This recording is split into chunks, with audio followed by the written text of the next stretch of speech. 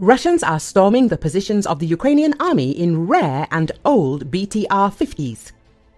Russia is using a poorly protected BTR-50 from the 1950s in the war against Ukraine. The 70-year-old armored personnel carrier may not be the worst equipment the Russian army has sent in a direct attack on Ukrainian positions, but it is perhaps the oldest. Forbes writes about this. While it is safer for Russian troops to ride a 70-year-old BTR-50 with 10mm armor than, say, the Chinese golf carts that have been spotted on the front lines many times, the use of these armored personnel carriers is an ominous sign for Russia in its 28th month war against Ukraine.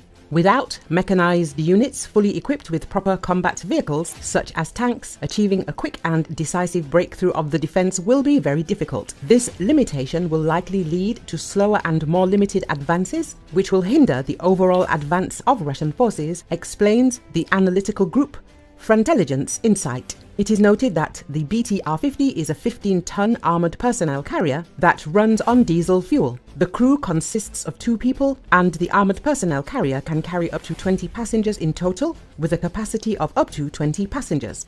It is usually equipped with a heavy machine gun. The Soviet Union developed the BTR-50 back in the early 1950s. It entered service in 1954 and for the next 12 years was the main fighting vehicle of the Soviet Army. The crews of the BTR-50 carried soldiers into battle, covered them during the landing and then supported them with a machine gun. However, even by the standards of the 1960s, the armor of the BTR-50 was thin, and this vehicle was also not the best armed. When the heavier and better armed BMP-1 debuted in 1966, thousands of BTR-50s were deployed to second-line units. The armored personnel carriers transported artillery, engineering units and anti-aircraft guns until MT-LB tractors began to displace the old vehicles from these tasks as well, says the publication. The Russian military made little use of the BTR-50 until about 15 months after the full-scale invasion of Ukraine, when the monthly losses of modern armored personnel carriers of the aggressor country exceeded the monthly production of sufficiently modern replacement vehicles. The Kremlin began removing the BTR-50 from open storage in early 2023.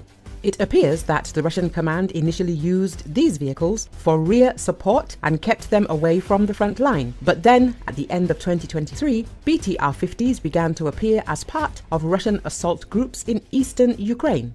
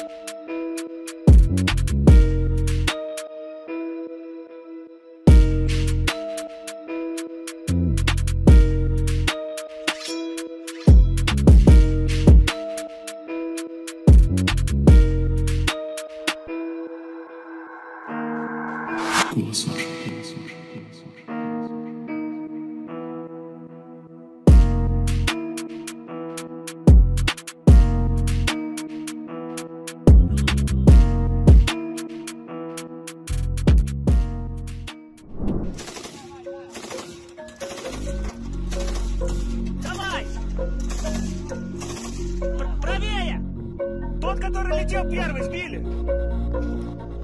Второй на солнце где-то.